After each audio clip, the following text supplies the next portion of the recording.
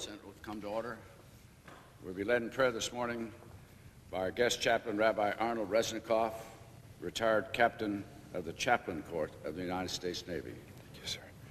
Let us pray. O God, who made a world of change, you challenged us to change the world. You gave us dreams of better times and the power to pursue those dreams, to do our part to make a difference and help those dreams come true.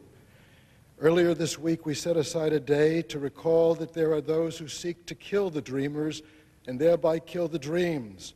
But we will remember dreamers, those who had a dream, and through our work, through the courage and determination of Americans of all faiths and colors, we will embrace the dreams that make our nation strong, that make us a force for hope and good throughout the world.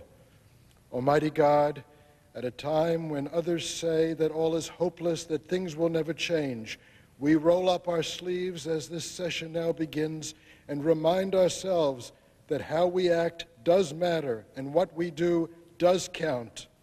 Through our leaders here, through Americans from sea to shining sea, and of course through those in our nation's armed forces whose faith and courage must sustain them in harm's way, we will keep the dreams alive, to build a land where liberty will be proclaimed, where justice rolls like mighty waters, where all shall live in freedom, and one day where none shall be afraid.